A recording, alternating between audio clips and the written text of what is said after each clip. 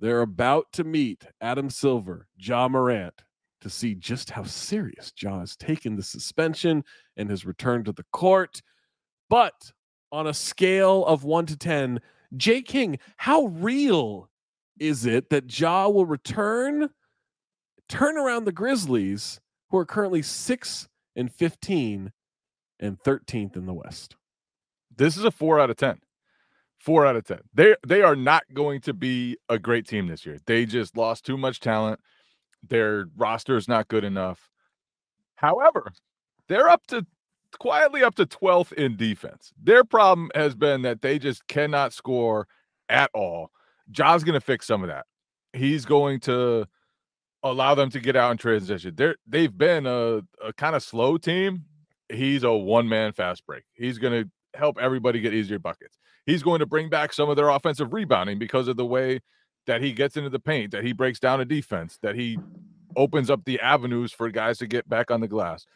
So they're not going to be a great team, but he's going to make them – he's going to lift that offense to the place where it's at least respectable, and I think their defense will be good enough that they'll be okay. Josh, how real is this on a scale of 1 to 10? I gave this a 4 too. Kind of the same reason. Like the pace is going to go up. Obviously, Ja, like Jay said, one-man fast break. He's going to put pressure on the rim, which is going to open up 3-point opportunities. They've got decent 3-point shooters. A couple guys that can knock them down. Right? Defensively, they're good, but Ja isn't going to be the guy that they bring in that's going to like make their defense just take leaps and bounds forward or anything like that. But I can't see him moving up more than maybe 1 or 2 spots because the West is just loaded, and there's nobody.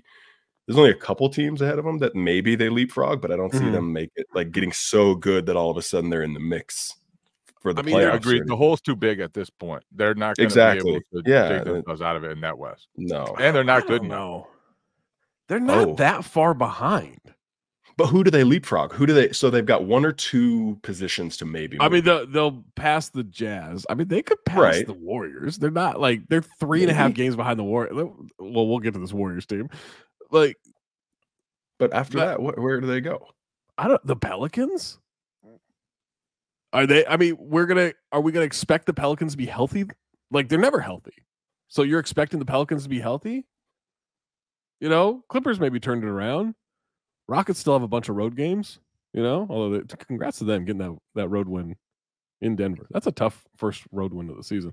I just think I'm gonna put this at an 8. I think they get into the play-in tournament. Am I saying that just because you guys went against it? Maybe. I don't know. Maybe that's just good podcasting. Who knows? Maybe I don't believe it. But I'm going to put it at an 8. I do think he solves so many of their issues. Like you guys mentioned it. Their offense sucks. Yeah. Like their offense just flat out sucks. It's just and he is. They have nobody who can just break you down. I think, and I think, it's been a while since we've seen Ja play, but that dude's fucking good. Like he's really dynamic and really good. And before they could win without him, but now that they don't have that same structure, they need him on the court. Now, I also, if you ask me how real is it that he's going to get suspended again, I'd put that at an 8 as well. Like I'm not convinced that he has learned his lesson here. But there's also what about the idea that he just leans into this more and does more of the stuff that gets him suspended because he probably has enough money for the rest of his life, right? Like he still has all that Nike money. His shoe just came out. What if he just really wants to lean into this? What if he goes Tupac, from the sense of just not really that guy, but decides to have that persona? You never know. If I wouldn't advise that to him. To get suspended out of the I'm not saying he should. I'm not advising that either. Sorry, I got to do the Sandler voice if I'm doing a bit.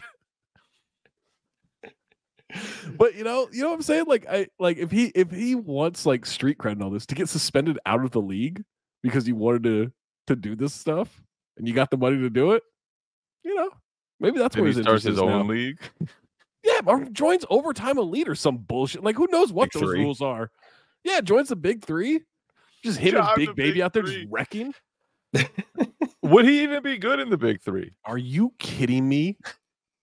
Do you think it? But it's the half court. It's all half court. It's all in the half court. That's a good point. It's all in the half court. Obviously, it would be incredible with the big three. But I don't think it's the league for him. Mo Evans dominating the league the first 3 years. This is an interesting. I'm tangent. just not sure he could keep up with like Mike Beasley or whoever's in the big three in the half court. Royce White. I'm gonna slap you in the mouth. I should have used my Adam Sandler voice.